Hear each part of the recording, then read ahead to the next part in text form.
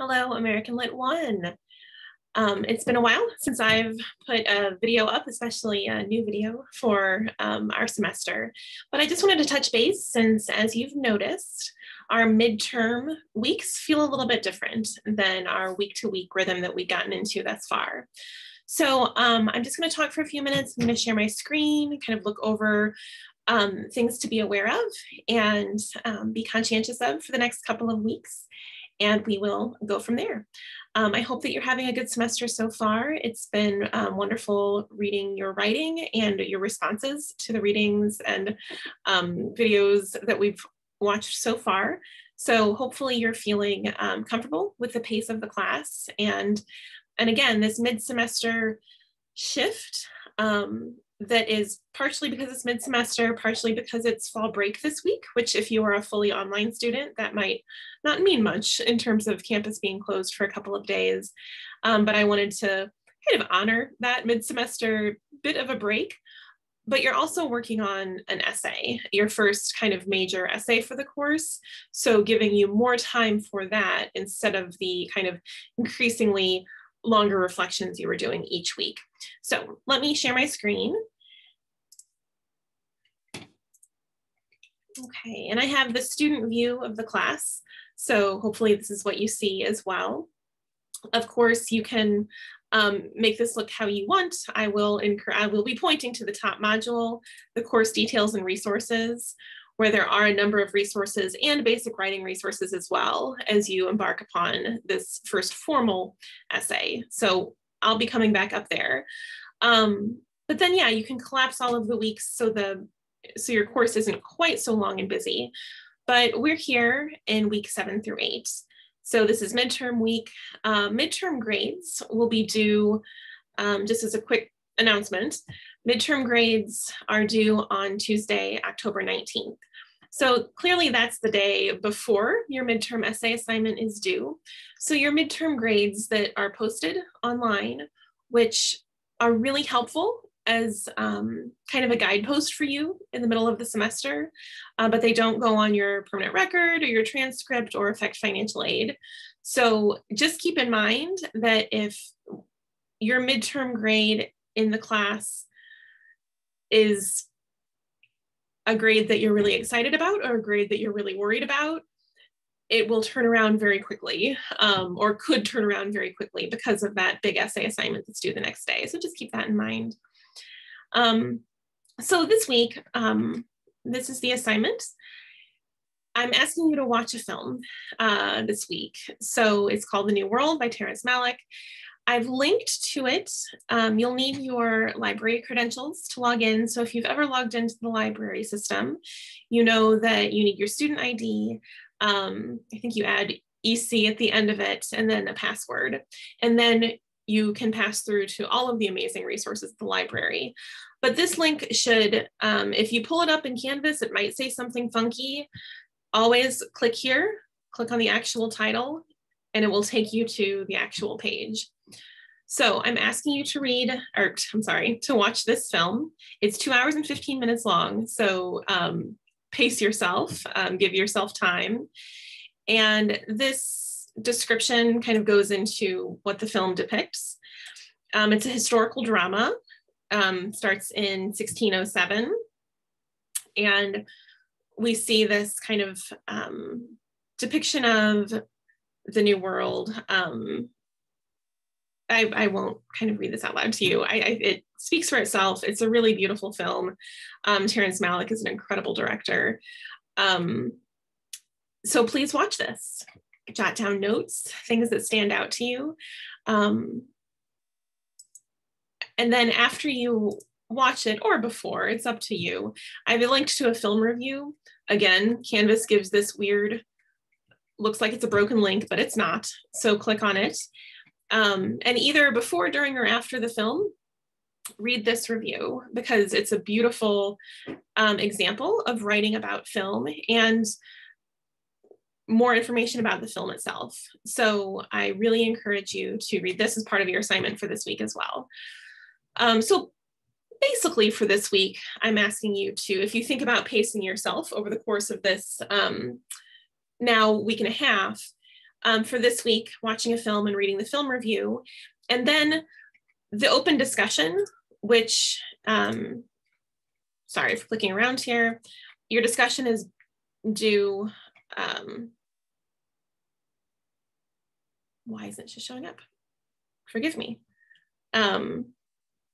Sorry. Your open discussion, I think, is due this Wednesday. I'm gonna have to tinker with that. But basically what I ask you to do in this open discussion forum is to first share something that you enjoyed and or surprised you or has stayed with you from the first half of the semester. So everything from Native American oral literature and Christopher Columbus to the film The New World. So we have covered a lot of ground over the last 7-8 weeks. So something that struck you, tell us about that. And then respond to someone else's post. So please do that this week. And then what you'll hopefully be working on this entire time as well is the midterm essay assignment.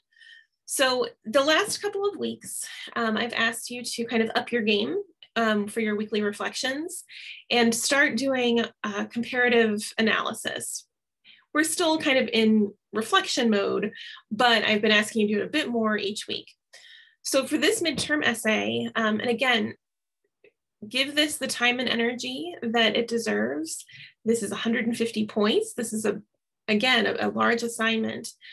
But what you are going to be doing is any 2 texts on your text list from the first half of the semester, so beginnings to 1820, and you'll be writing a comparative analysis. So you're making an argument or a claim or arriving at a thesis statement, and then you're using text to support your point. So this is very much kind of a choose your own adventure type of assignment. If you have taken Comp 2 at ECC, it's quite likely that you've written an essay that feels like this. So wake up that part of your brain when you learned about writing a comparative literary analysis and use some of those tools and skills for this assignment. So you'll see some of the parameters here.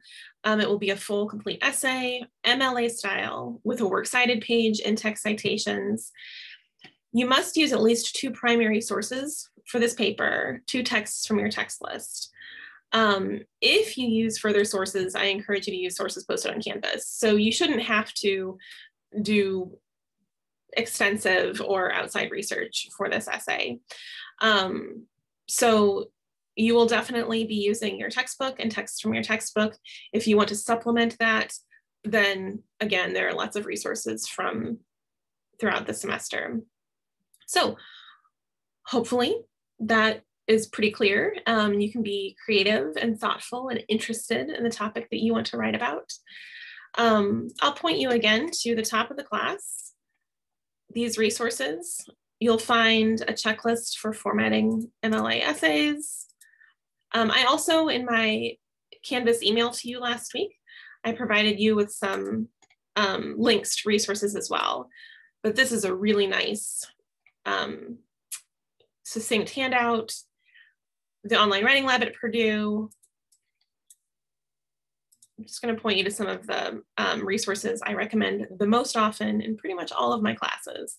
So this essay checklist, this handout, integrating quotations into your writing, you don't want to drop quotes. You absolutely want to use sources and use quoted material, but you need to integrate those quotes into your writing, into your voice.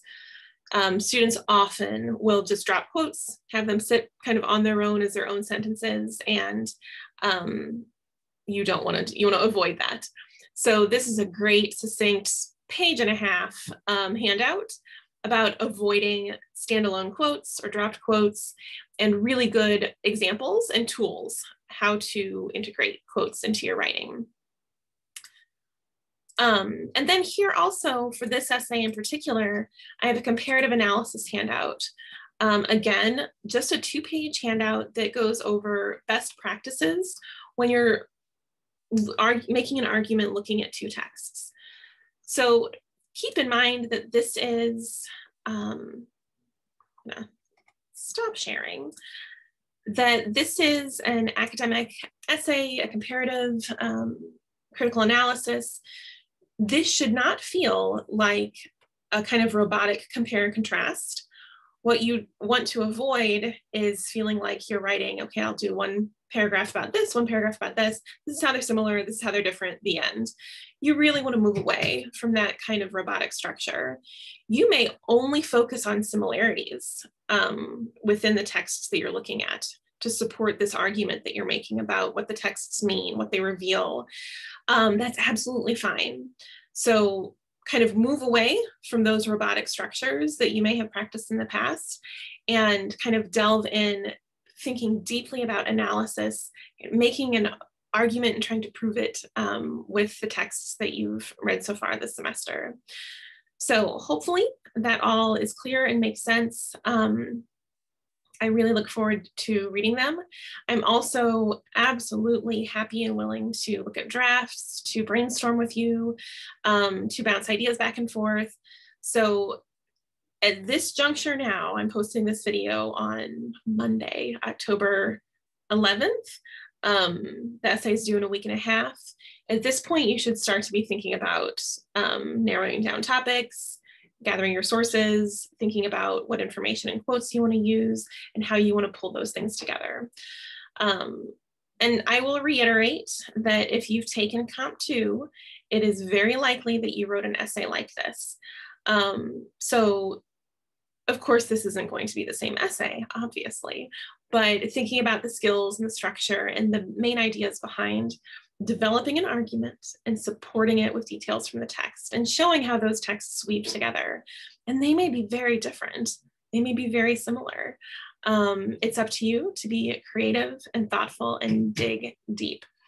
And again, practice kind of the academic essay parameters, look at the assignment. If you look at the assignment, you're able to check off like, yep, got it. That's a good thing. Things like avoiding first person point of view. If you find yourself saying, I think, or in my opinion, just get that out of there because that weakens your argument. So use the resources. This isn't an assignment that you want to wait until the last minute. You will kick yourself. So don't do that. Be brainstorming and thinking about things now and let me know if you have any questions.